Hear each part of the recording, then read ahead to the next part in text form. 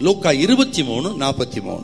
இயேசு அவனை நோக்கி, இன்றைக்கு நீ என்னுடனே கூட பரதேசில் இருப்பாய். இன்றைக்கு நீ என்னுடனே கூட பரதேசில் இருப்பாய் என்று மெய்யாகவே உனக்கு சொல்லுகிறேன். மெய்யாகவே உனக்கு சொல்லுகிறேன்.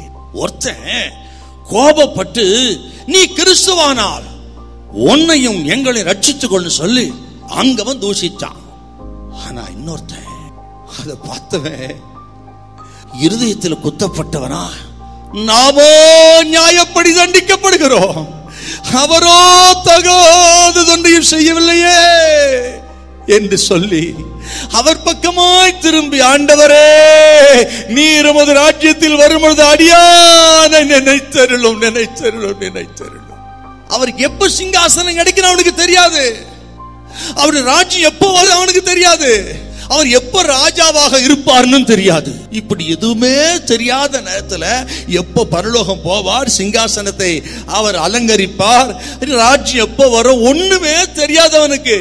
ஆனாலும் ஆண்டவர் பக்கம் திரும்பி, ஆண்டவரே நீர் உமது ராஜ்யத்தில் வரும்பொழுது அடியானை நினைத்தருளும்னா சோத்திர இயேசுவ ராஜாவாக விசுவாசித்தா, ரட்சிக்க வல்லவராக விசுவாசித்தா, அவர் நினைச்சா என்ன பரலோகம் கொண்டு போக முடியும்னு விசுவாசித்தா, அவர் நினைச்சா யாருதான் கேட்கிறாரோ கேட்களுக்கு அதை கொடுக்க வல்லவர் அவனுக்கு கிடைத்த வாய்ப்பை விசுவாசித்தாமே.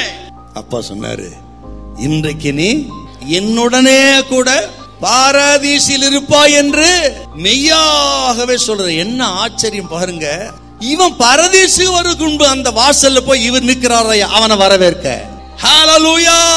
இந்த வாழ்நாள் முழுவதும் கள்ளனாய் இருந்த, கொலைகாரனாய் இருந்த, உலக அரசாங்கத்தினால கொலைகாரன் குற்றம் சாட்டப்பட்டு மரண தண்டனை குற்றவாளி என்று சிலுவையில் அறையப்பட்ட இவன் மனம் திரும்பி ஆண்டவரது ரட்சிப்பை பெற்ற அடுத்த நிமிஷம் இவன் பரதீசுக்கு வருவதற்கு முன்னமே ஆண்டவர் இயேசு போய் பரதீசின் வாயில நின்று அவனை வரவேற்க காத்திருந்தார். ஆனால் மன்னிப்பதிலே மாட்சி நிறைந்த ஆண்டவருடைய இரக்கத்துக்கு அளவே இல்லை, எல்லைக்கு அளவே இல்லை.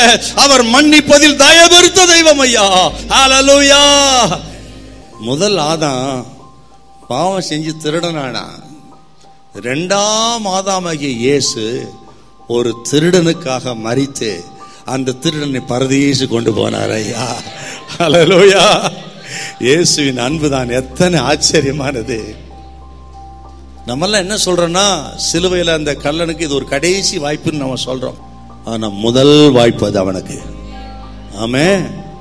இதுக்கு முன்னாடி அவன் கேட்டதில்லை, பார்த்ததில்லை.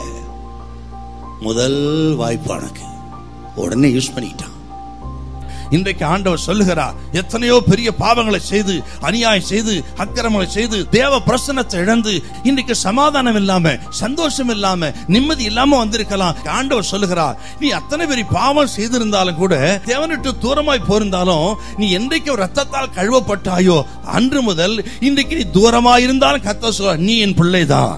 தூரமாய் போனவர்களையும் அன்போடு அழைக்கிற அன்பின் தெய்வம் ஆண்டவர் இயேசு. ஹல்லேலூயா.